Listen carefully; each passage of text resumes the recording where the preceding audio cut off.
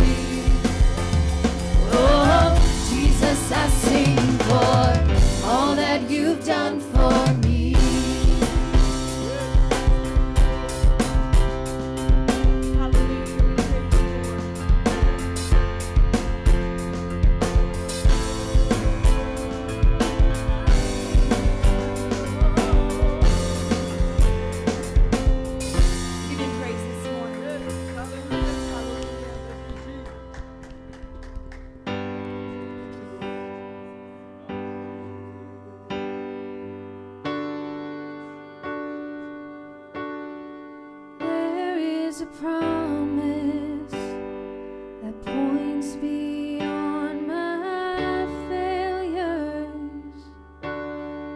There is a still voice to silence all my fears. Even the worst of my mistakes are miracles in the making, are miracles in the making. By your stripes I am healed. With one touch I am made whole. You have spoken, and I know that it is so.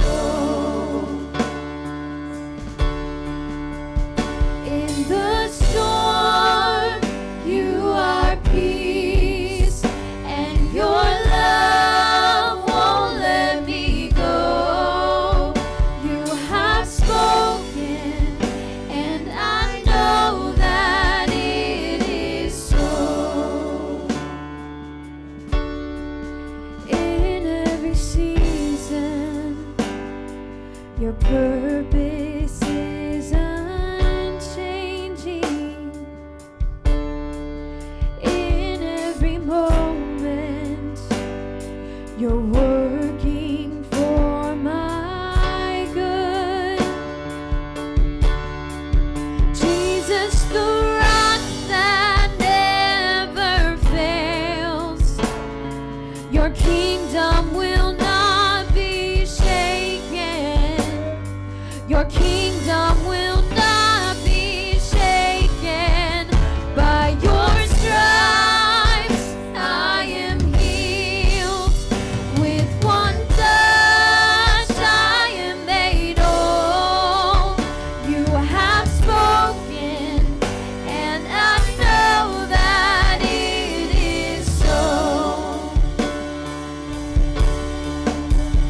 In the storm, you are peace, and your love won't let me go.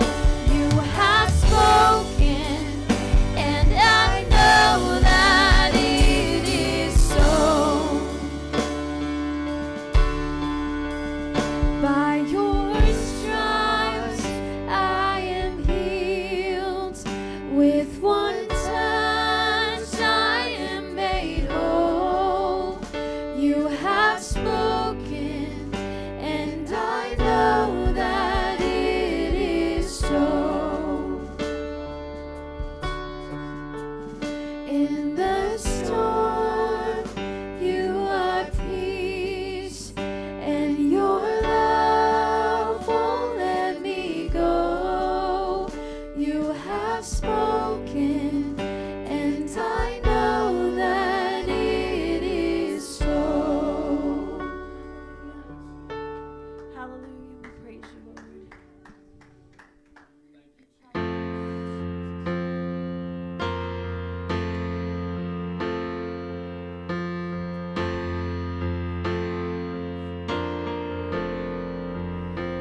There is a love, the cost of life that paid my way, death its price, and when it flowed down from the cross, my sins were gone, my sins forgotten. There is a grave that tried to hide this precious blood that gave me life. But in 3 days he breathed again and rose to stand in my defense.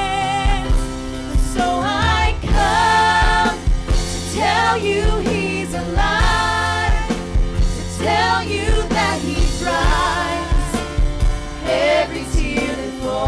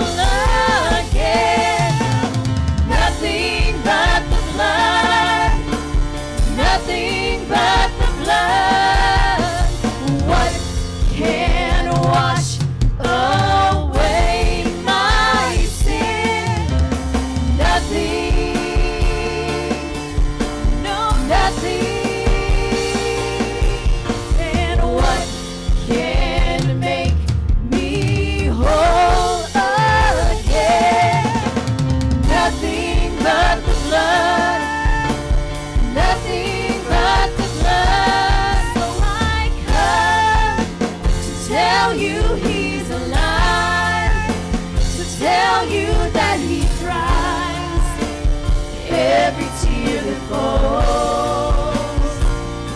And so I come to tell you that He saves, to shout and to proclaim that He's coming back for you.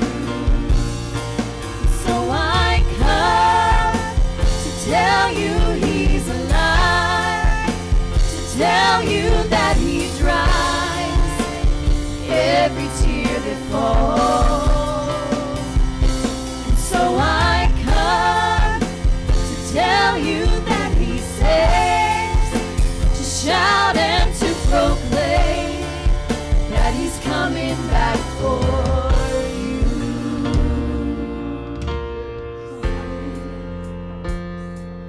Praise you, Jesus. Praise you, Jesus. Hallelujah, hallelujah. We worship you, Lord. We praise you, Jesus. Hallelujah.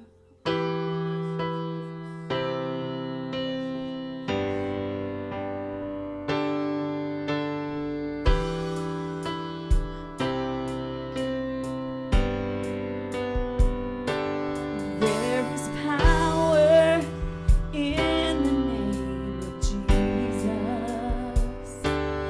There is power in the name of Jesus. There is power in the name of Jesus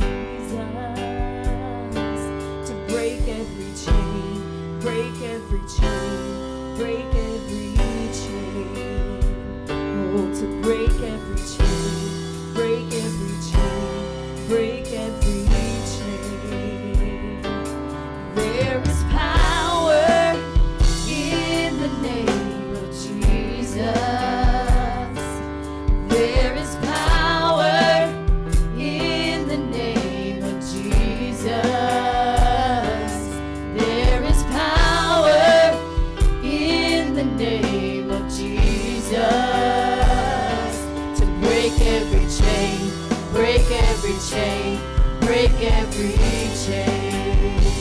Oh, to break every chain, break every chain, break every chain. All sufficient sacrifice, so freely given, such a price for my redemption. Heaven's gates swing wide. All sufficient. All sufficient sacrifice, so freely given, such a price bought my redemption. Heaven's gates swing wide. Aren't you grateful for that this morning? Hallelujah. There is power. There is power in the name of Jesus. There is power in the name of Jesus. There is power in the name of Jesus to break every chain, break every chain, break every chain. Oh, to break every chain, break every chain, break every chain. There's an army rising up. There's an army rising up. There's an army rising up to break every chain, break every chain, break every chain. Oh, to break every chain, break every chain, break every chain. There's an army rising up.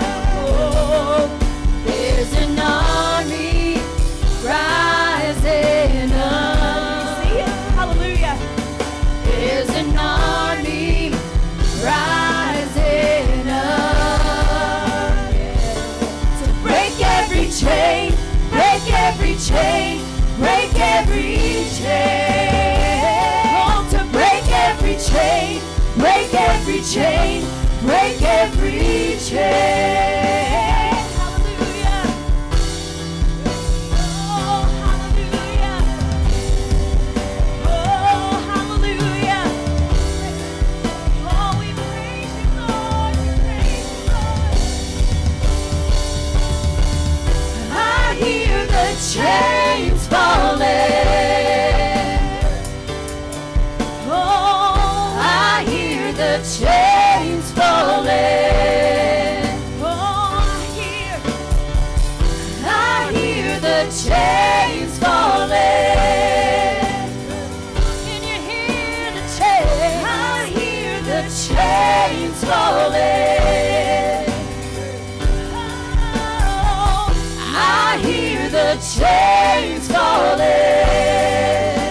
Yeah, can you hear the chains? I hear the chains falling. Oh, I hear the chains falling. Can you hear the chains? I hear the chains falling. Listen, can you hear the chains falling off of people in this nation? I can. I can see this revival that's rising up, this army that's rising up that won't be silent anymore. I want to be part of that army for you. I want to be part of that revival. I want to be part of that. And I can hear it. I can hear that beginning to roar. And I can hear those chains beginning to fall off. And I'm so thankful for the blood of Jesus. Hallelujah. Oh, I hear the chains falling. Can you hear the chains? I hear the chains falling. Oh, I hear the chains falling. Oh, I hear the chains falling. There is power in the name of Jesus. There is power in the name of Jesus.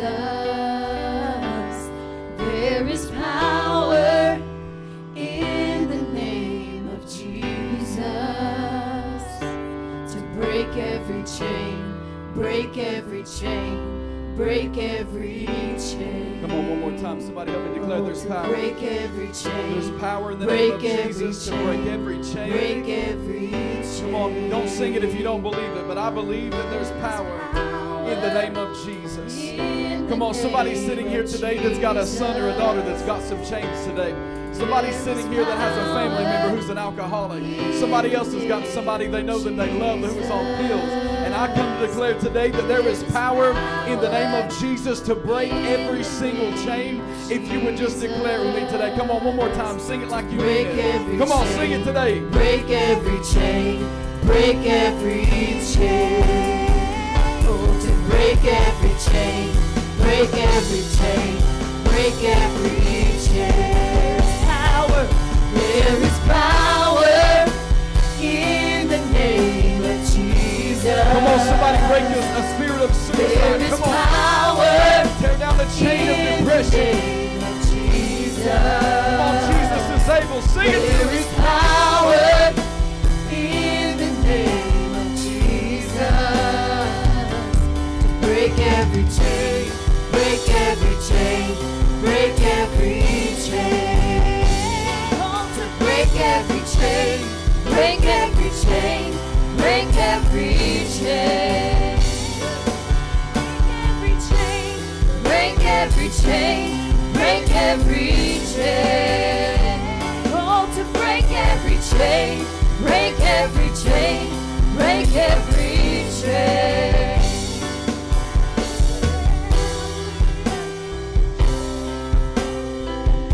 Hallelujah. Amen. Amen. We're talking about hearing into the spirit realm today and hearing some chains falling. And I'm just telling you right now, I don't know if you can feel it, but I feel something in this world that is beginning to shift. We have been in a place, my God, and I don't even know how to say this without running across this room. We have been in a place of such darkness and depression, a season in this, not only in this nation, but in our entire world. It has caused a record suicide rate and depression to go through the roof.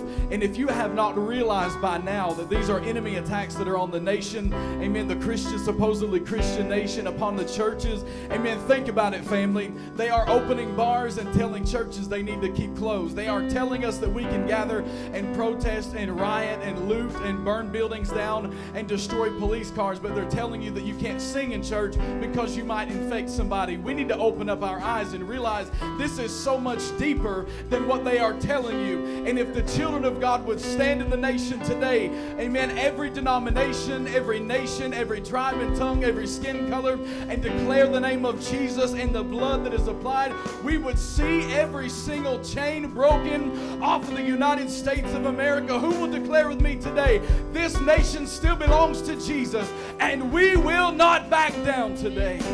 Hallelujah. We won't quit. Amen. In fact, I believe the Holy Ghost is just getting started.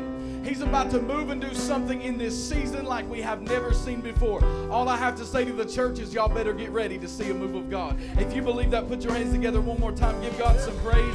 We're about to see a move of God. We're about to see God do something He's never done before. Amen. I believe it with all my heart. Because when the nation is in turmoil and the church is in her closet praying and we are seeking after the Lord in the name of Jesus, that truly breaks chains and that truly sees salvation by the multitudes. I don't know if you've seen it or not, because the mainstream media don't want to show it to you. They don't like you to see the good stuff. Amen. All right, I won't make you mad this morning, but they don't like you to see the good things. They don't like you to see that today I saw an article that in Kenosha, where they're having the worst outbreaks of riots and all of these other things, there are churches having revival.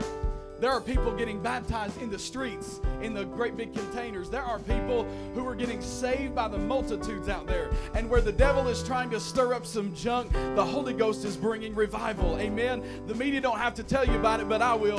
There's a revival going on right now in the nation, even though they're not putting it on the news. And I'm declaring that Jesus is just getting started. Amen. If you believe that, holler to your neighbor, say, He's just getting started. He's just getting started. Come on, He's not even through. He's just beginning to move. Amen. You can be seated for just a moment. If I can get, let me get Dustin and Carter to grab a plate if you guys can. Amen. If you guys don't mind, we're gonna worship God with our tithes and offering this morning. Just ask God to bless all the gifts. And if you're watching online, again, I want to say to you, every week we appreciate you and your faithfulness in giving and mailing in tithes, or doing it on the app or online. We're grateful to God and thankful to you for doing that. And we just are so grateful that the kingdom of God is still being advanced even through this time. Amen. Through the time of shutdown. And even though we're seeing so many people of our church family that are still staying at home, we're believing that very soon we'll get to see you come back, and that we will get to all be together again and worship God. Amen. So let's keep praying for that. But right now, let's worship God with these gifts. Amen. Let's pray. Father, we love you today, and God, we bless the name of Jesus. Right in the midst of this atmosphere of worship, right in the midst of us lifting up the name of Jesus and glorifying God, I pray, Lord, that you would just bless every person who's worshiping you with their gifts today. God, whether it be much or it be little, I thank you that they're faithful to you. And I'm grateful to God today that you are moving in their lives, that you are blessing them. God, that you are touching their lives even financially or in their health, whatever that may be today. And while we understand that we are not buying a miracle because you are not for sale, we are sowing into good ground. We are sowing into the kingdom of God. And we love you today, and we bless your name, Jesus, and ask it right now. Come on, somebody help me say amen. Amen. God bless you as you're giving today. I appreciate, again, your faithfulness. I just want to remind you of just a couple of things. Next Sunday, being the first Sunday in September, starts off our Immerse course. We do this, as you know, the first Sunday of every month. Immerse course Step 1 and Step 2. So Step 1 is 9 a.m. next Sunday, and if you want to sign up, we will have childcare for you. The sign-up sheet is now on the Welcome Center in the front. And so if you want to serve somewhere in the church, if you want to join a reach team, if you want to even join the church, you don't have to join when you go through this course, but if you want to, this is certainly your next step. We just tell you all about the church, our mission and vision, what we believe, and we provide some coffee and breakfast snacks. We just do it right here in the back in the kitchen. And if you want to come and be a part of that and have not done it, I encourage you to do that. You can sign up in the front, but we need you to sign up so that we know you're coming. Otherwise, nobody will be here if nobody signs up. Amen. Well, we'll be here, but we won't be back there. So make sure you sign up if you want to come. I also want to explain this to you because I've been meaning to for weeks to kind of give you a heads up. As most of our regulars know, we do our C groups every spring and fall. And so the fall normally starts in September.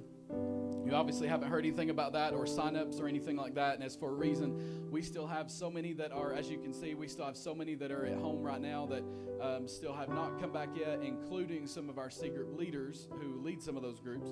And so the reason we're not doing that this semester is just for that reason. So we are praying and believing, and I hope y'all will help me pray and believe too, that maybe when we get back in January, for our following spring semester, our next semester in January, we're really, really hoping and praying that we will be able to have our C groups to start back up then and get that launched. Very exciting stuff. And if you want to start a C group, then it's a good time to get your thoughts together on that. It's just our small groups here. We call them C groups. And hopefully between now and January, we'll get to do that. So I just wanted to give you an update so that you're not in the dark or having questions. But I've just decided where we have so many people who are unable to do that, we just had better wait. It's just not a real good time. Amen. So stay tuned, though. We are working on some stuff, hopefully some types of events or some types of outreaches. It may not be the exact same things that we normally get to do, but I'm still going to get with our leadership team and talk to them about some things that I'm hoping we get to do in the not too distant future, and be really exciting. So stay tuned for that. Amen. Holler at somebody close to you and tell them good morning, how glad you are to see them. Amen. You might have to twist or turn in some direction, but tell somebody good morning anyway. So it's good to see you today. All right, at this time, if we have any of our kids that want to go to class, amen, we'll still have that available or nursery so we can let you go. I know a lot of our kids, again, are still at home. And a constant reminder to that, parents with all your kids that are at home, if you want any of our lessons, please just let us know, and we can certainly send you the lessons and make sure that you have all that ready for your kids. Amen, because we want to make sure that they are caught up with all of that, and so we will certainly try to keep you in the loop. Amen. So while we're moving into that, I'm going to jump into the Word here in just a minute. I want to give you a warning here. It's a little bit early right now, so I think I'll be okay, but I'm going to try to, I'm not going to rest the Holy Spirit, but I'm going to try my best to move on because I have a graveside to do as soon as I leave. So I can't be long-winded today. Somebody just rub your forehead and be like, man, thank goodness. Amen. We'll get to Shoney's on time. You'll beat the Baptist folk to Old Charlie's. It'll be good. Amen. So I just wanted to let you know that. So if I have to slip out as soon as I get through, I don't know how long I'll get. Depends on how long the Lord has for us today, but it depends on how long we're here. If I may have to run out, and I don't know how many hands I'll get to. Well, we're not shaking hands, so I don't know how many goodbyes I'll get to say. I'll say that. So I just wanted to let you know about that. And on that note, please continue to pray for the Carter family. This is Joe and Teresa, who've been at home still for a few weeks. There's some of our family who haven't been coming. But Joe and Teresa's, the little grandkids that normally come, all the Carter kids, it was their father who passed away. And it's such a shame. He was in his late 30s, very, very young. And he had heart problems, had his first heart attack when he was in his early 20s, and he had a heart attack on Thursday night, I believe it was, Thursday night, and did not make it. So I preached the funeral yesterday, have the graveside today, as soon as we get finished. So please, please, please be praying for them, and hopefully Joe and Teresa and all the kids will get to come back soon. They wanted to be here today, but obviously just weren't able to make it back. So please be praying for them. And if you have a number for them, maybe just call them, send them a message, and just tell them you're thinking about them. I know they would appreciate it because this was very, very unexpected. And how many know the Holy Spirit will carry you and comfort you in times like this? Amen. I'm so grateful. Every funeral I believe that I've ever preached, I start off by reminding them that the Holy Spirit, one of His names is the Comforter, because comforting is what He does best. Amen. and I'm grateful for the Comforter. All right, I'm going to get started today. We're going to do something a little bit different. Y'all want to have a little bit of fun before we jump into the message? Is this okay? Amen. Anybody on a time schedule? Amen. Well, I am, but I'm going to get you out of here on time. So we're going to start off with a little bit of fun. I have a helper. Carter, why don't you come and help me, brother? I'm going to come and move this out the way. We're going to, for y'all online, we're going to scoot you in so you can see what's happening. I thought we'd play just this little game that has everything to do with the sermon. Amen. And we're going to have some fun today and have a good time. Is that all right? Y'all like to have fun? How many know Christians can have fun? It's all right. You can have fun and have a good time in Jesus, and we're going to do that today. And we're going to have just a little bit of fun, so he's going to help me get set up here. How many know he got his healing in his left arm, and we're putting him to work? Praise the Lord. He can carry stuff, and we're going to put him to work. You can just put it right in the middle, my friend. That's good right there. You can just grab me that bowl if you don't care. I'm liable to pull out my whole shirt, and that won't be pretty. Thank you, my friend. All right, so I've already talked to a helper this morning. Elliot's going to come up here. Give Elliot a big hand. He's always my guinea pig. Woo! Elliot's going to come up here and help us out today. I've given Elliot a challenge. And so what he's going to do, I'm going to take this, first of all, tie this around your head without cheating. You might have to put the bigger end right there around your eyeballs and start this way. You know what I'm saying? Start you right there and then tie. There you go. And so we're going to make sure you can't see, because you know the Bible says if you cheat, then you might go to hell. So you can't cheat, okay? Make sure you can't see. That's in the book of Jericho. Y'all get that in a minute. Somebody's like, Jericho, is that Old or New Testament? Amen. You'll get that in just a minute, or maybe on your way home. Amen. Everything that you want to say that is in the Bible that's not really there, just tell them it's in the book of Jericho. It sounds very legit. Okay, so here's what we're going to do. Here's what we're going to do. I have gotten some of these cotton balls, honey. If you're watching online today, I will buy you some more cotton balls. These are my wife's. And so these cotton balls right here, Elliot has got a challenge. I'm going to put, okay, step right. Can you see anything? Can you see out the bottom of them?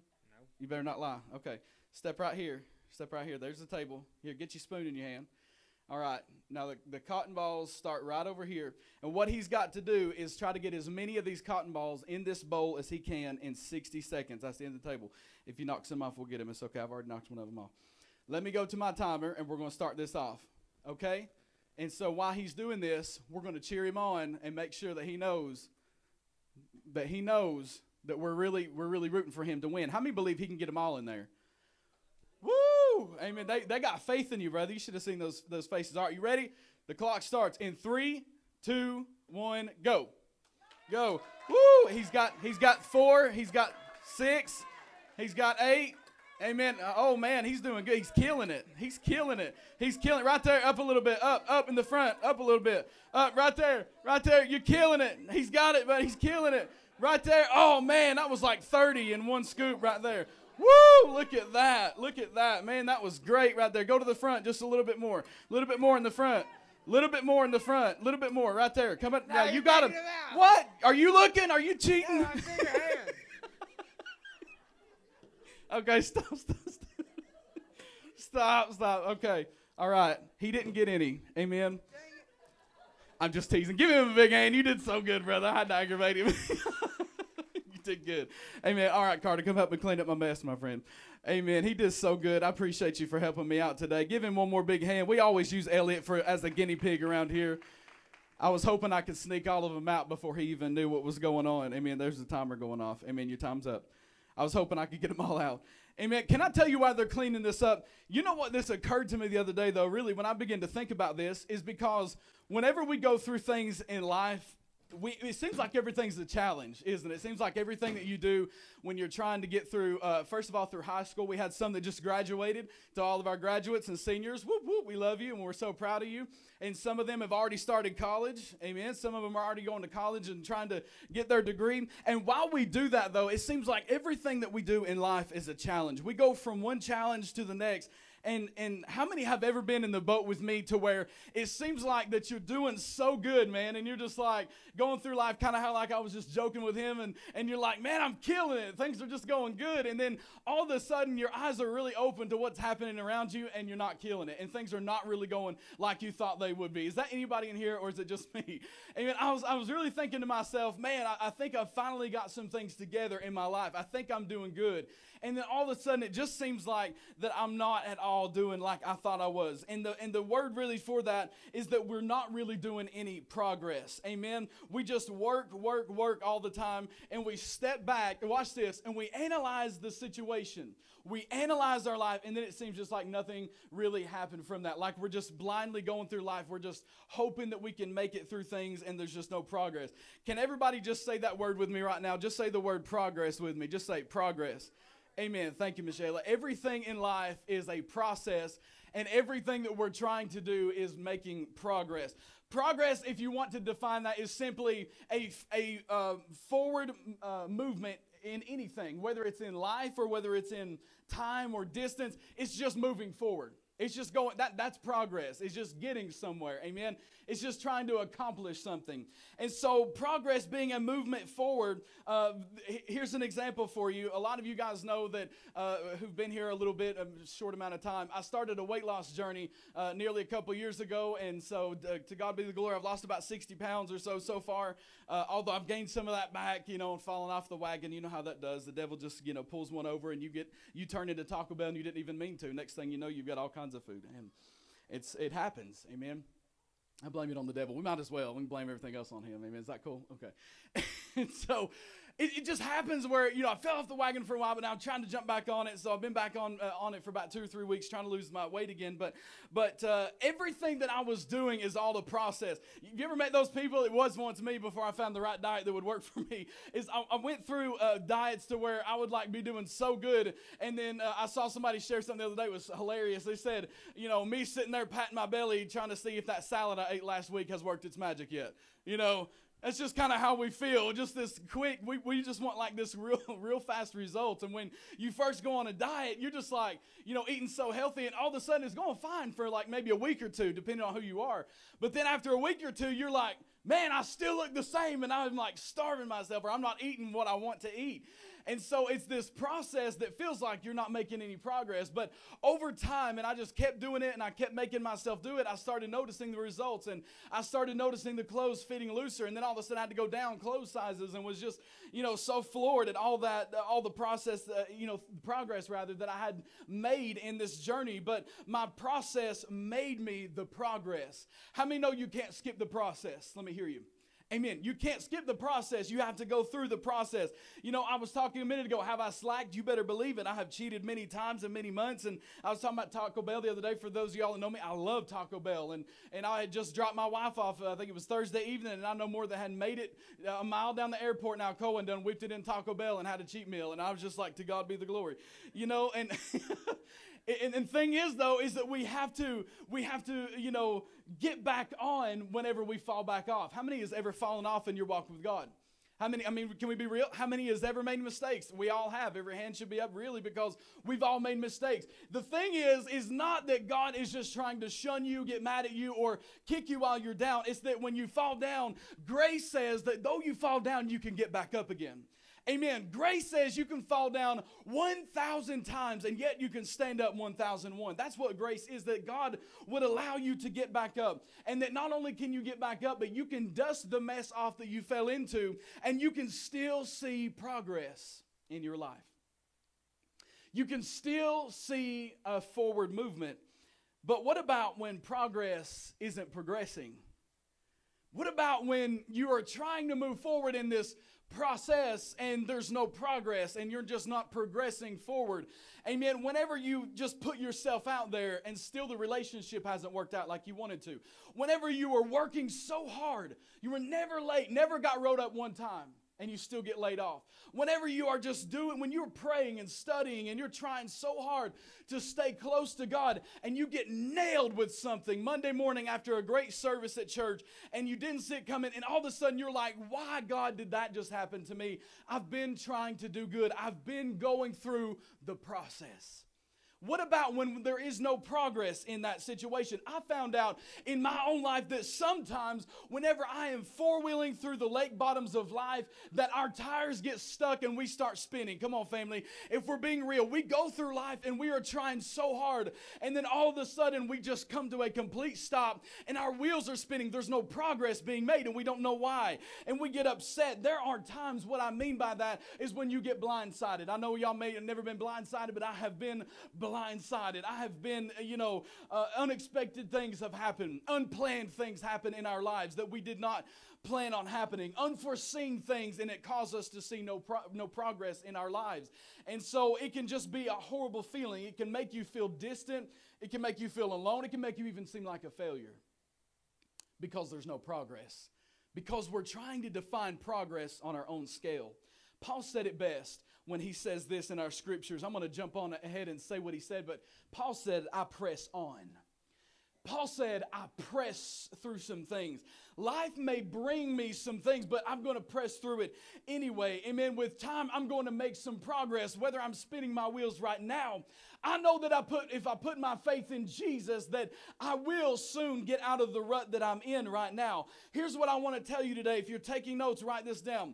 Don't let your process stop all of your progress. Keep pressing on. Amen. Don't let your process stop your progress. You got to keep going because life is a process. Amen. Holler at 3 people and tell them, keep pressing on. Keep pressing on. Keep pressing on. Here's what your Bible said in Philippians chapter 3. When you're there, it's in 3 and then starting with verses 7. I'm going through 16 to give you the context of this whole thing. Amen. Philippians 3 and 7. Paul speaking again in very, very powerful scriptures. 1 or 2 in here that are just absolute golden nuggets of wisdom and power. And so many people quote these, but man, we cannot miss their true meaning, especially not today. Amen. Verse 7, when you're there, just say, got it? All right, if you do not got it, we got it on the screen for you. Amen.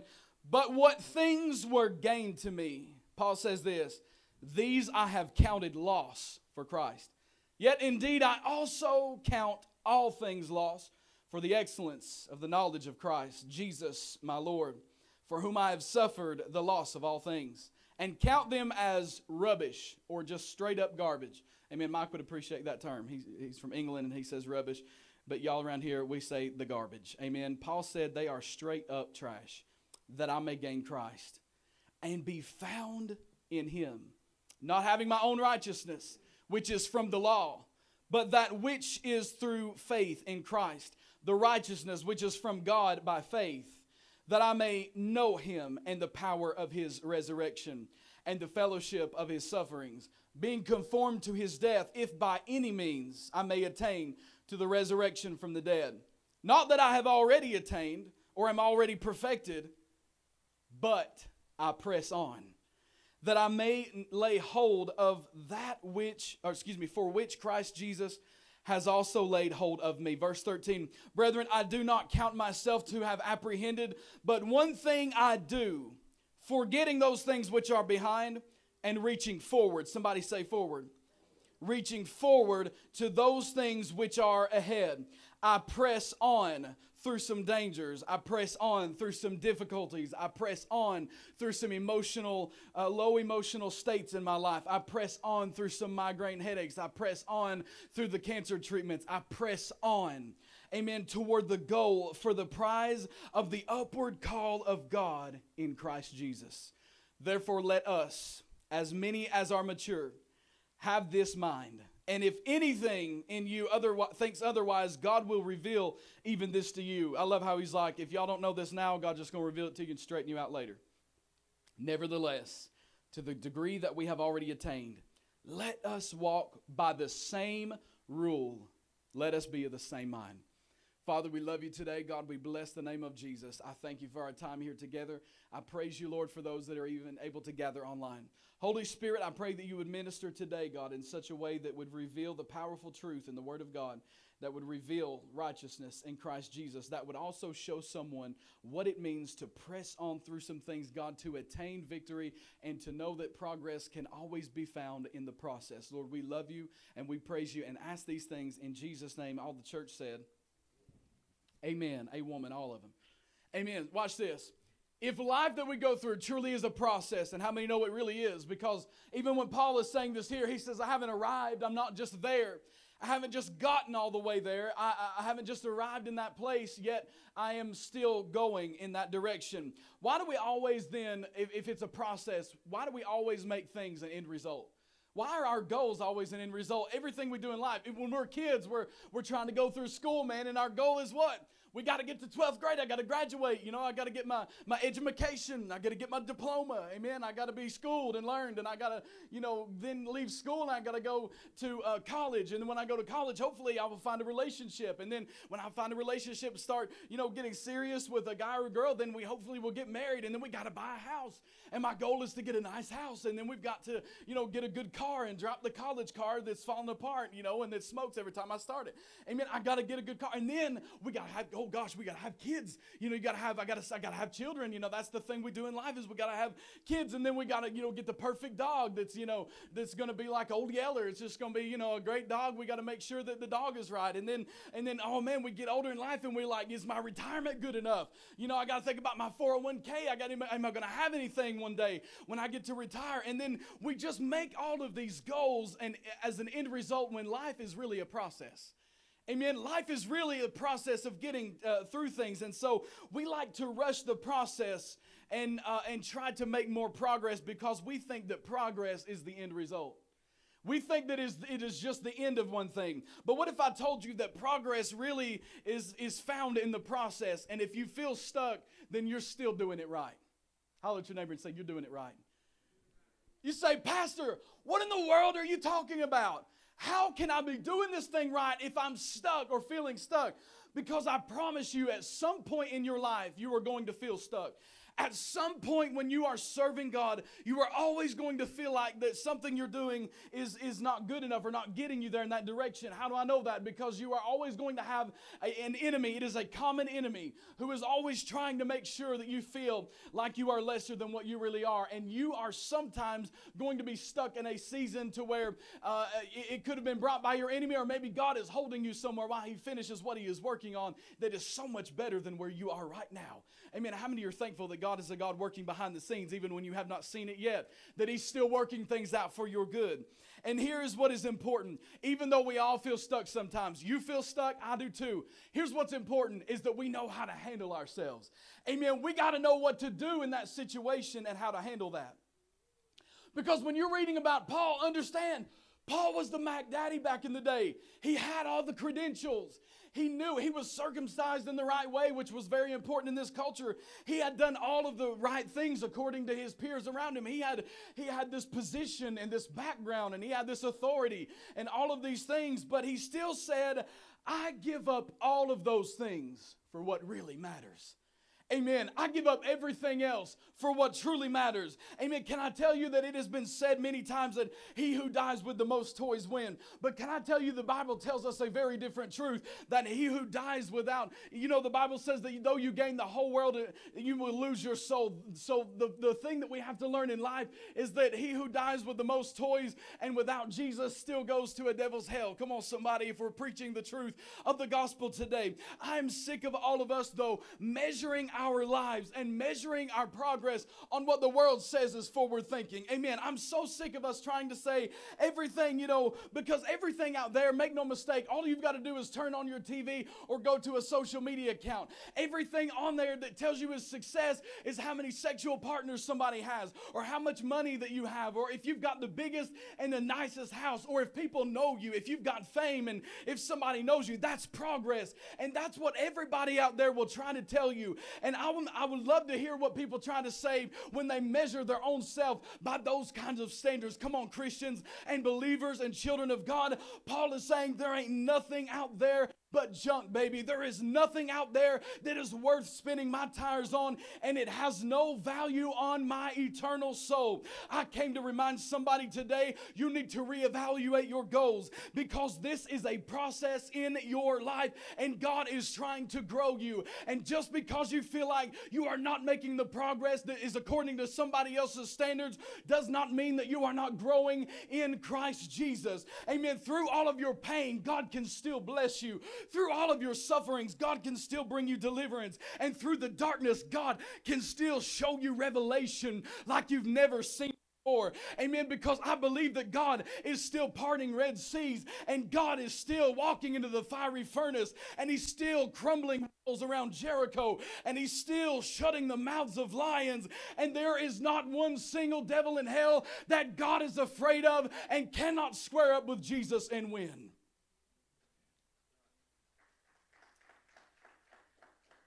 Not one single one. So why do we do that then in life? We celebrate the wrong things. Y'all ain't going to help me today. That's all right. I'm going to still help you out and give you the truth right here. We celebrate the wrong things. Let me help somebody right now.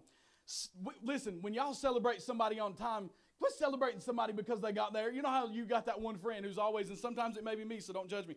But every now and then we got somebody who's like ridiculous late, and they're like, one day they show up on time. And you're like, man, we're going to have a party. You're on time today. You actually showed up when you were supposed to, and you made it on time. Quit celebrating them. It ain't a miracle that they showed up on time. Come on, it's not just a flat-out miracle they got there when they were supposed to. But watch this. Can I help somebody else out today on a different spectrum? People who are consistent. Listen to me. Consistency is often never celebrated. It's never celebrated because we're used to people being a certain way. And it is a lot of times that people are not complimented when they're consistently doing a good thing, when you're consistently doing a good job at work, or when you're consistently serving faithfully here at Compassion. You're always here. You're always doing your job. You're always doing what you're supposed to be doing. You're never late, and you just always do, what is supposed to be on your list of things to do, and it is consistency. Can I congratulate you on that? You may never receive a lot of compliments, but consistency is one of the best things and attributes you could ever have because you're keeping progress. How many know life is all about trying to keep a consistent pace? You don't have to sprint this thing. You don't have to sprint to heaven. You need to make sure that you are consistent in the race. Keep your progress steady and stop focusing on goals that don't even really matter.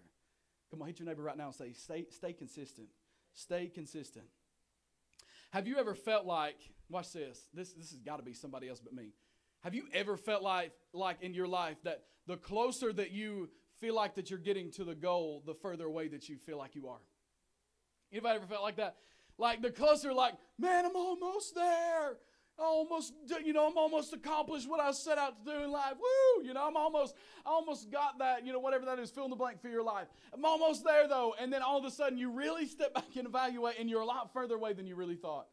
I really, as I'm like in my weight loss journey, I'm like, man, I lost 20 pounds. That's awesome. I'm almost there. And I'm still not almost there. It's been a long time. It's because there's a lot of spinning tires along the way.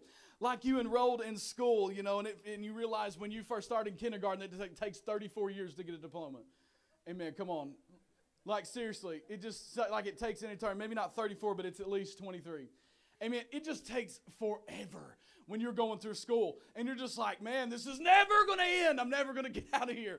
I'm never going to get to graduate. And then you take steps to get healthy, and then you're just like, man, I got such a long way to go. Or my finances are finally doing better and I'm finally getting a financial plan, but you still have a long way to go before your finances get balanced back out.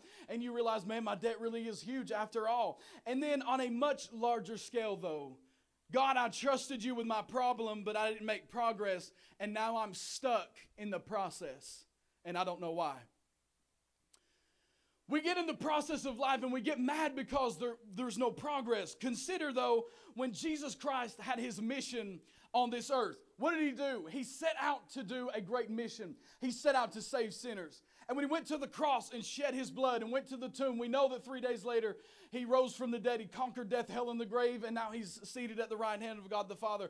And he is, on our behalf, speaking to God on our behalf. And he is like the lawyer for us in this situation. We were guilty, but he stands in our place. That was his mission. But watch this.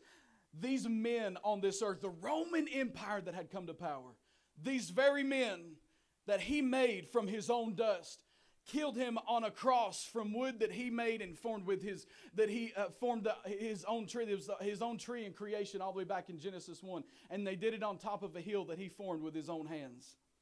Amen. These men that were with him that day, who were spitting on him and plucking his beard, the very ones that he had made the descendants from creation all the way from the beginning in Adam.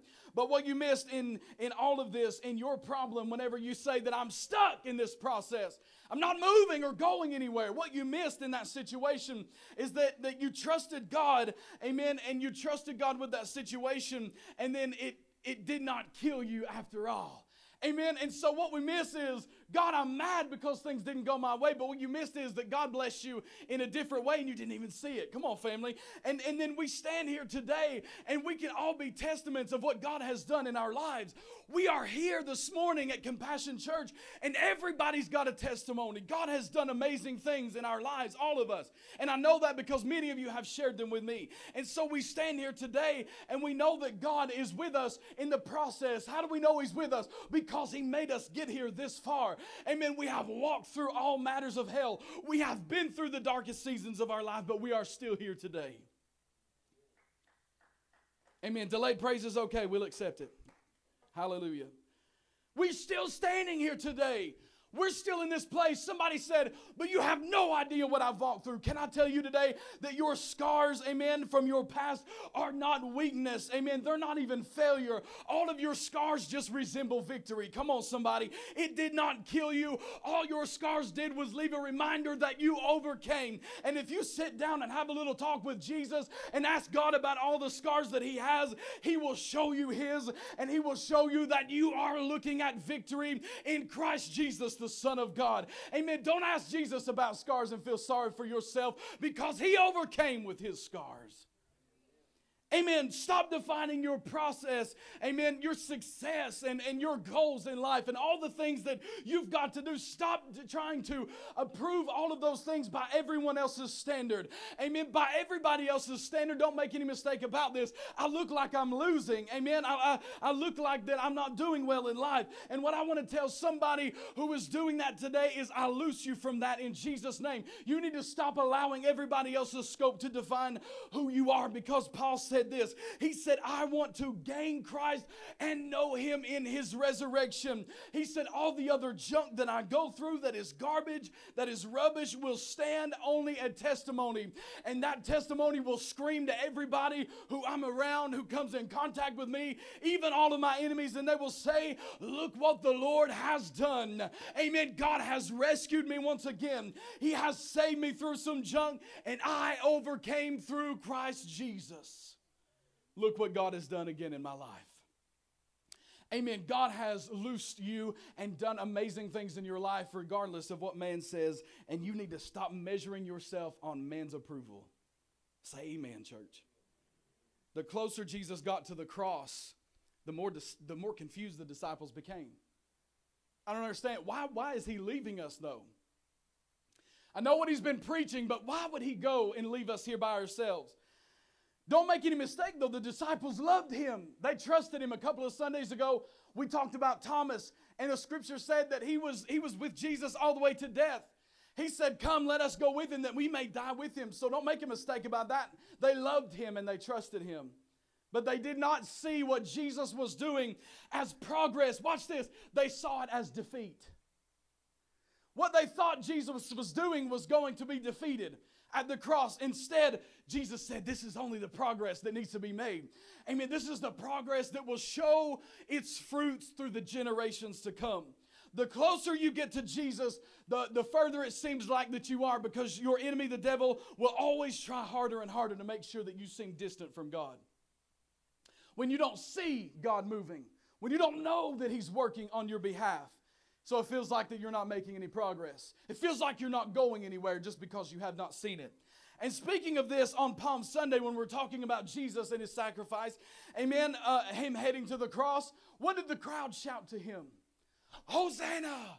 Hosanna in the highest. And they're saying, blessed is He who comes in the name of the Lord.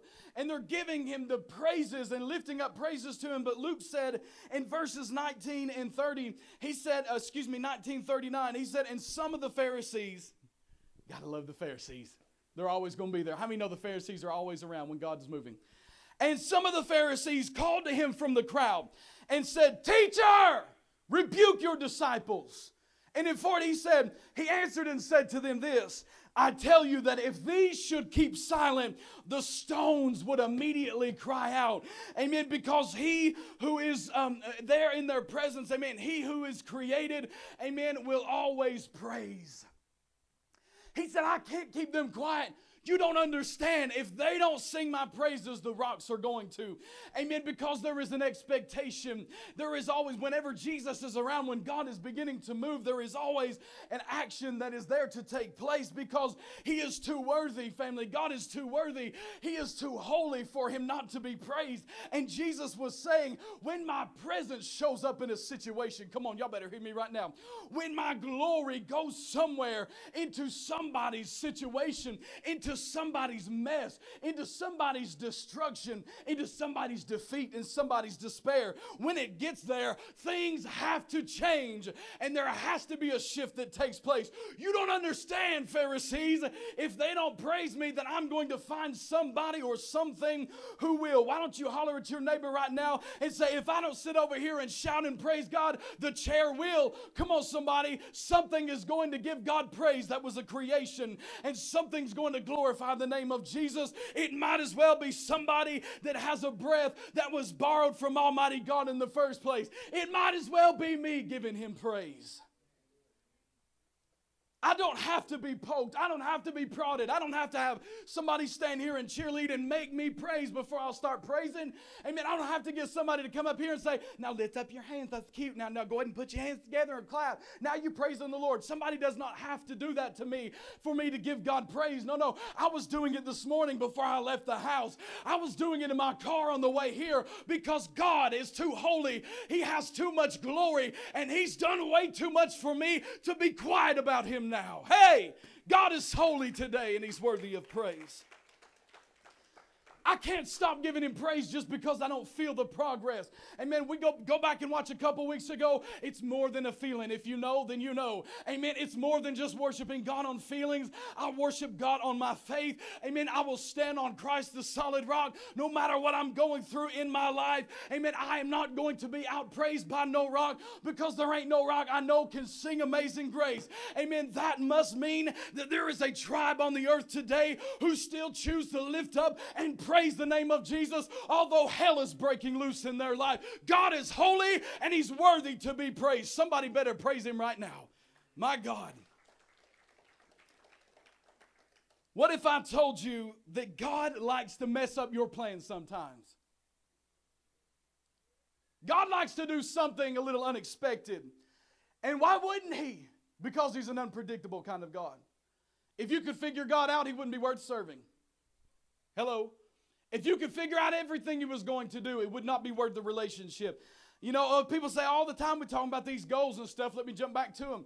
Oh, when I get out of school and get my degree, whenever I start my career and I get married and I get my house with the white picket fence and my cute little Labrador retriever is running around, amen, all things are just going to be good.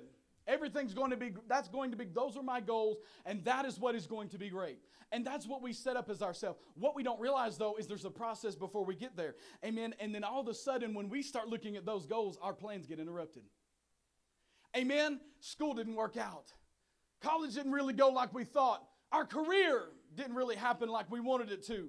The relationship ended, whether it was our fault or not. Maybe it was even no fault of our own. The relationship ended. And my bank account's still in the red, and I'm still trying to figure out what went wrong. Plans getting interrupted. But can I tell you, when Jesus walked on the earth, the closer that He got to His purpose, the further away He got from their plan. Y'all missed it. It's okay. You can go back and watch it. The closer He got to His purpose, the further away He got from their plans. Amen. So why do we think about this? Have your plans been interrupted lately? You might be getting closer. Amen. The closer we feel like that we're getting, we open our eyes really, and we're still so far away. But God said, no, I'm closer to my purpose, even though your plans have been interrupted. Even though you've been messed up in some things. It is our progress not progressing. It's our plans not really panning out. It's the process that we go through in life. Amen. I used to play a game all the time with some of my family. I don't even know what we would call it, but we would like point at objects and we would try to, maybe it's just I Spy. Maybe that was the game I'm thinking of. I don't know. It's been a long time, but we were like trying to look at something. And what we would do though in this particular game that I'm thinking of is whenever you would, try to guess what that was. Whenever you get closer, you always somebody, they're like, closer. Closer. You're on fire. You remember that? Or they were like, no, colder, colder. Frozen now. You're way far away. You know, and like I think about that in those kind of games, we're trying to point this out. And what happens, though, in these scriptures is that Paul's conversion in Damascus, don't miss this. God in heaven, don't miss this. If you don't hear anything else, don't miss this. Paul's conversion in Damascus, he was never closer to God than when he was blinded and knocked off on the road going to Damascus. He was never closer to God. Why is that? He had religion. He had climbed the ladder of religion. He'd been up there, man, in the top doing what he thought he should in the Roman Empire. But Paul said, I realize now that so far I have everywhere else that I still got to go. I am nowhere near where I'm supposed to be. I have nowhere near, not even close, arrived in that place. I have still so much more that I've got to do. There is still so much more that I've got to experience. Can I tell you today? Us too. Holler at your neighbor and say, that's us too. We have so much further to go. We have so many other things in life that we've got to do. We're not even close enough to feeling like we've arrived in Jesus. Amen. We have not just arrived in God. Amen. I said it a week or two ago, whenever that was, that if I lived to be 150 years old, if God would, that'd be weird. I'd look awfully strange, first of all. But if I did and the Lord tarry, I would still not arrive and know everything there was to know about God. Take men like Noah living 950 years, still not knowing everything there is to know about God. Amen. You'd have to be born in like the year 1040 or something ridiculous to know, to be that old, and still you wouldn't know it all. You would not have a clue. And watch this. God's presence creates awareness. Not like we want all the time, but the presence of God creates an awareness. Because watch this. The closer you get to Him, you begin to realize how little that you really know and how little that you really can do on your own. And you realize that you need help. How many can confess with me that we need the help of God? We cannot do this on our own. We cannot make it on our own.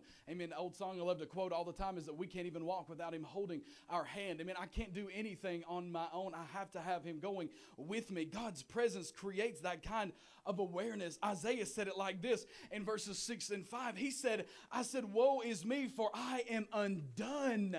Don't miss that word that he uses. He said, I am undone because I am a man of unclean lips, and I dwell in the midst of a people of unclean lips. It's all around us. It was in his world, and so it is today. We dwell in the land of people who are unclean. But then he says this in his revelation with God. He said, my eyes have seen the King, the Lord of hosts. Why is that? Why would he say this and feel this kind of revelation in the presence of God? It's because running around on your own strength and running around on your own wisdom, running around with your own success and your own plans will always result in failure. Can the church say amen? People who only look, amen, and only see things like winning by the world standards, man. Oh, I'm doing so good. I got everything like everybody said. The Forbes magazine, I'm doing it right, And we try to base our standards and our lives off of everything that they're saying out there looks good. Amen. What we do then is when we look like we're really winning on the outside, really inwardly, there are so many people who are losing. There are so many people who are not winning really at all. They go home and they feel a sense of hopelessness, man. They feel like there's a void there, and they feel an emptiness. And you may look at somebody and say, they really have it all together. They really look like the perfect family. They really look like they've got everything that somebody should want. And really they go home and they are broken, and they have lost themselves inwardly. Come on, somebody. Entering into the presence of Yahweh does not cause you to realize how perfect you are. It causes you to realize what a mess you really are. It causes you to be undone in the presence of God. Amen.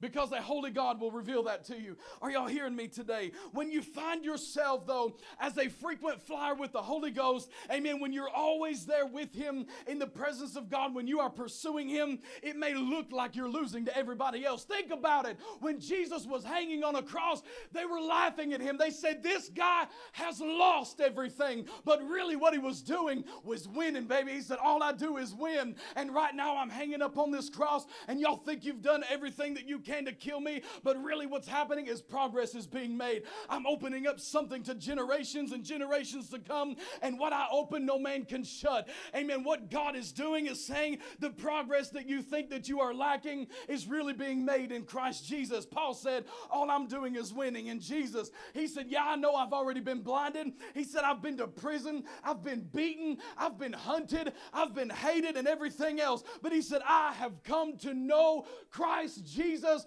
and because I know Jesus, I count everything else that I have accomplished as garbage, and everything that I'm going through now, though it feels like hell on earth, all I'm doing is winning in Jesus because my faith is in an unshakable God.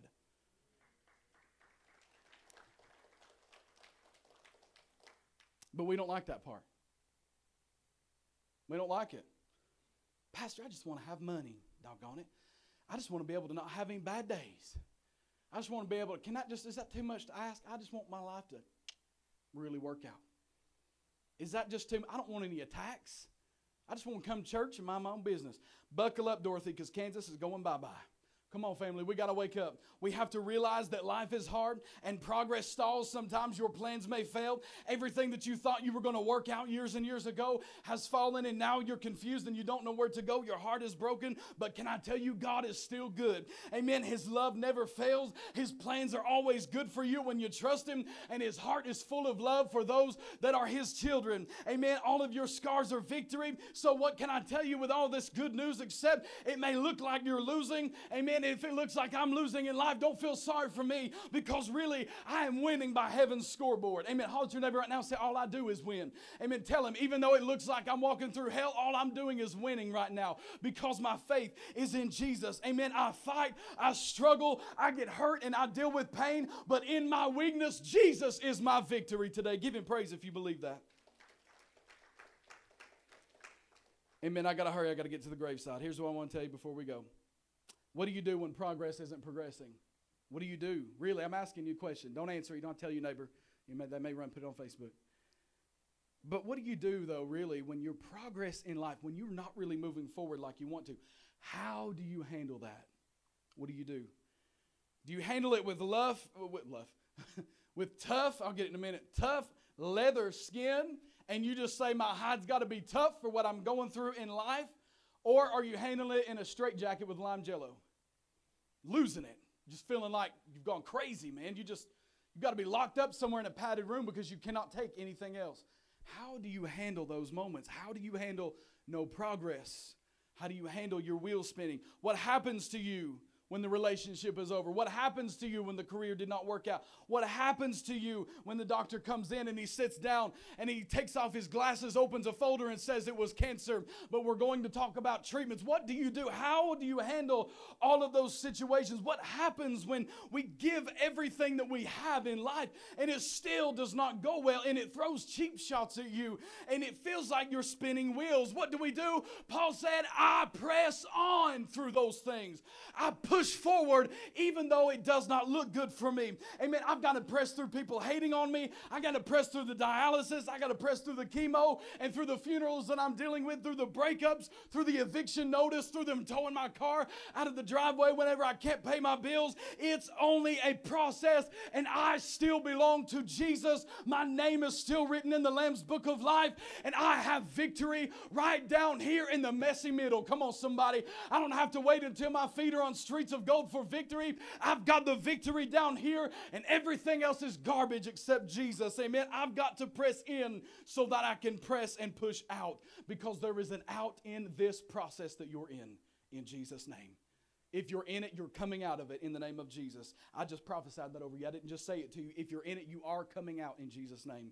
Don't let your process stop all of your progress. You've got to keep pushing. You've got to keep going. Why am I not there? I thought I'd be there by now. What's happening in my life? Why are my plans falling apart? Why has this been disrupted? Amen. Your plans might be getting messed up from God. Why would He do that? Why would God mess up my plans? Because they weren't His. And when it's not His, He will destroy your plans, then watch you mess up your life, because He loves you too much to watch you crash and burn. Have your plans been interrupted lately? You might want to praise God for it. You might want to rejoice if things haven't went your way, because God might have just saved your life. The definition before we close. Pressing, when Paul said this, to push, is this: a steadily push through or to exert force. It means to move by means of pressure. Ask the woman about the issue of blood if she knows anything about pressing through when progress isn't progressing. You're talking about a woman who dealt with an issue of blood for 12 years, went to the temple, paid what she was supposed to pay, 12 years of her life, and dealt with this issue and asked God why. Probably, I would imagine, I don't know, I'm not going to say it, but probably asked God why. Why still dealing with this, even though I trust you, she was in the process and there was no progress. I mean, she was there trying to press through in the temples and still not getting any help. And she knew one thing: it's easy to quit. But when everything else is going on that is difficult on your life, put the pressure on those things when they're putting pressure on you. Amen. She did not say that I can't get there, I can't make it, there's too many people in this crowd. Amen. All she said is, I know that if I can press through and get to Jesus, that He will make all things brand new. I've got to press through this and get in the presence of God. Amen. She didn't say, I can't, it's too much. I can just quit right now. This is ridiculous. God has never helped me. My life is over. She said, if I can just get to the presence of God, if I can make it to Jesus, I know everything is going to be okay. Everything else has failed me, but I'm not going to give up on the one who never gives up on me. I've got to press on and get to the presence of Jesus. Amen. Somebody with their mind made up that's pressing on to Jesus right now, give God some praise if you're going to press on. God, we praise you because we are going to press on. Amen. You need to tell Him when you're going through the worst moments of your life, I'm going to praise you and press on no matter what it looks like. Amen. The definition said could even mean to squeeze the contents out of something. I wonder if anybody in here has ever been squeezed before. I wonder if you've ever had the pressure put on you so much that you feel like that you didn't have anything left, that you've been squeezed so hard. Sometimes the pressure, amen, that's put on you is to squeeze out some faith that you haven't had in a while. Woo. Sometimes I worry too much and I don't put enough faith in, and the Holy Ghost might give me a little squeeze to get some faith out. The pressure is on. Don't mistake your lack of progress and measuring that according to all those standards. Don't mistake that as failure. It's not failure when you don't have the proper scale to even measure the progress. How are you describing your success when you don't have the scale to measure it with? In other words, God owns that scale, family, not you. I don't have it. It ain't the house in the closet with dust on it. I don't have that scale to measure success and the right progress for you. So here's what I want to tell you. Stop trying to weigh your life, your mistakes, your problems, and your struggles on a faulty scale that will give you false results. Quit. Stop it. But I'm single, I don't have any kids, and I don't own my home, and my business did struggle. It failed, and I tried to put the money into that, investment, and I've lost a bunch of stuff, and school never worked out, though, and I've just got problem after problem, and I believed that the report would be all as well, and it wasn't, and I've just got struggles, and everything else is going wrong in my life. You're looking at it on the wrong scale. It's the wrong one. I want to know Christ in His resurrection. That's what Paul said. People read that scripture, man, they're like, yeah, woo, resurrection power, woo. They get excited over that. We don't finish that, though. We don't finish that out because he said, and the fellowship of His sufferings, being conformed to His death. We don't like the second part of that sentence. We don't like the fellowship of His sufferings and death. Pastor, I just want the resurrection power. I don't like that other part. Can we just leave that part out when we preach? Listen, you don't have to die like He died to be the best Christian that you can be. You don't have to suffer a martyr's death or any of those things like Paul is talking about. Listen to me. Watch this. You only have to live like He died. Live like Jesus died. Let that sink in for a second. Paul said, I want to participate in His sufferings and in His death while I live. What does that mean? It means you're going to have to go through some junk. You're going to have to go through some seasons you don't like. You're going to have to be in that place sometimes. As you constantly will go through moments of death and resurrection. Amen. Because you will die to the shallow desires of my heart so that I can get what is really best for me. Some things that I don't really need, I've got to die so that I can find what really matters. Everything else is rubbish. It's garbage. Whatever I've got to do, whatever I've got to believe in, whoever I've got to write off and get out of my life, whatever I've got to sacrifice, even though I like it, if it's not best for me, whatever's important to me, I'm giving it up for something that's more important. More specifically, someone who is more important. There are some times where I've got to lay down what's good and find what's best. I got to put down some junk. It may affect me greatly in my life, my relationship with Jesus, though, but really, it's not that I'm losing. Even though it may look like it, I'm really winning. Your progress is not measured like you think it is what I want to tell you before I close. Trust in God in this process and know that if you will just press on, you are still making progress in Christ. Even when your plans fail, know that God is still in control. Musicians, we all come help me close today. We're going to pray in just a second. And as they come and we just begin to pray and seek God for just a moment, I just want to let you know, if you are in some kind of a process right now, and I know we're all in a process, but if you are in one in particular process today, please don't lose sight of the fact that you don't have the scale to measure your progress. So just because a plan in your life may fall through, though you trust in Jesus, God can still give you the progress that you need. You can still press on and make it through some stuff. Amen. I don't know about you, but in times in my life, even still, it doesn't matter that I'm a pastor. In fact, probably more so now that I'm a pastor, I have to press through some things. I have to press on. I have to keep going. My tires are spinning, Pastor. I haven't made any progress in such a long time. Press on. Keep going. But everything fell through my life, and I thought I had everything planned out. Get in the presence of God and press on. Keep going. Will you stand with me? As you're standing, we're going to pray just a moment. You can just close your eyes, bow your head, and just focus on Jesus for just a second. I need you to understand that when you belong to Jesus, your faith has got to be planted in His victory. The Bible said, on Christ, the solid rock, I stand. And it means that all other ground is sinking sand. You have to stand on Jesus. That even includes the times that are not good. The times when you fail, especially, I would say, those times. Because it is only on Him that you're standing on when you make it. When you don't feel like your life has panned out like you wanted it to, when you feel like you're just spinning your tires in the sands of life, I promise you, God is still up to something good. And He is still worthy of your praise, and you can still trust Him. I press on through those things. I press on through that bad relationship. I press on through the way they betrayed me. I press on when I went through that addiction and it still calls my name. I keep pressing on, and I've got victory in Jesus. I press on through stuff.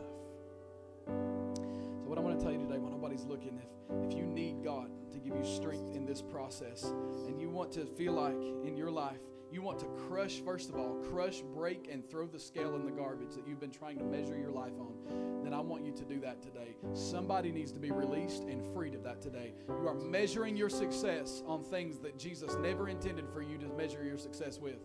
You don't have the scale to try to say that you are successful or not successful. Your identity is in Christ Jesus, and I feel my help right now to tell somebody you need to throw the scale away and stop measuring your life and your success or your lack of success on anything except what Jesus intends.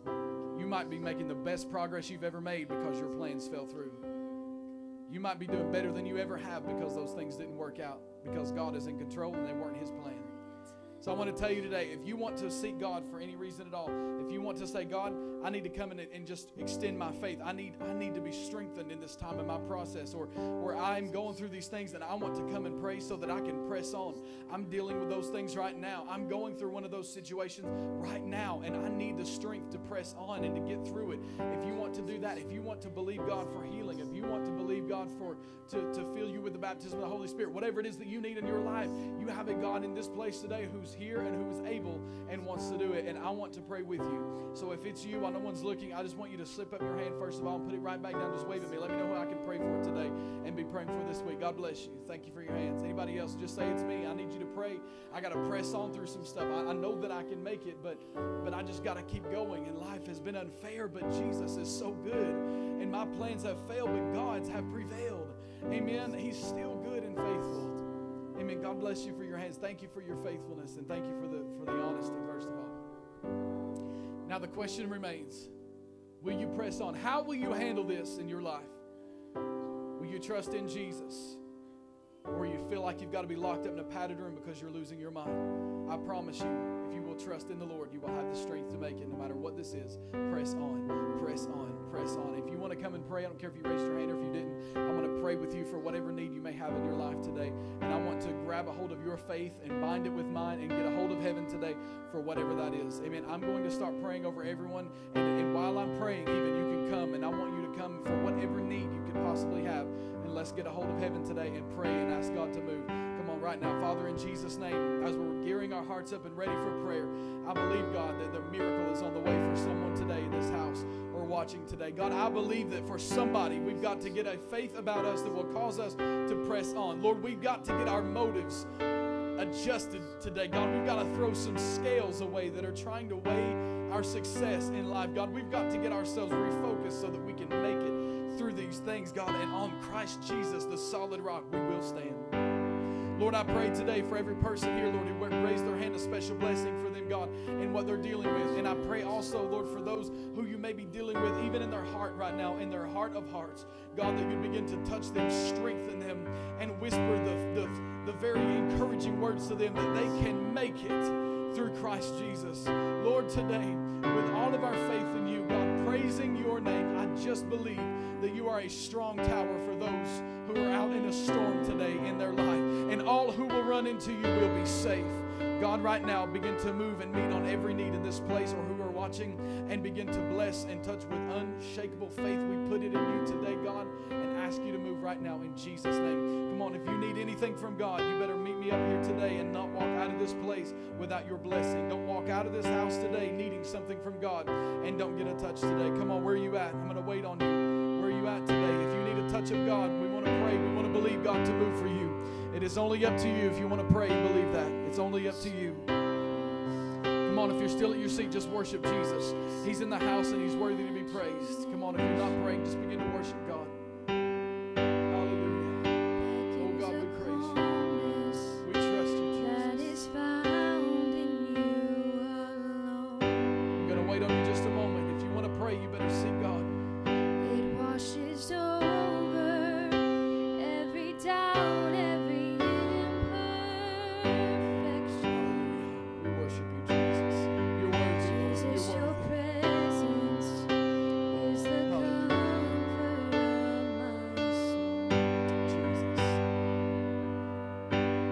There's nowhere I'd rather be when you're singing over me. Come on, for just a moment, will you just get lost in the presence of God? Don't worry about anything else but Jesus right now. Just worry about you and Jesus. Come on, right here in the presence of the great I Am. Just let him know you love him today. I'm lost in your mystery. I'm found in your love for me. I just wanna be here with you. Lord, in Jesus' name, God, as I dismiss, as we leave this house today, I praise you, God, that we can hear the chains falling. God, I give you the highest praise and rejoice today that I believe in this place, or whether someone's watching, that we have busted up and thrown away some scales today that are trying to measure our success and progress, God, and giving us false results. Today, I loose somebody and set them free in the name of Jesus.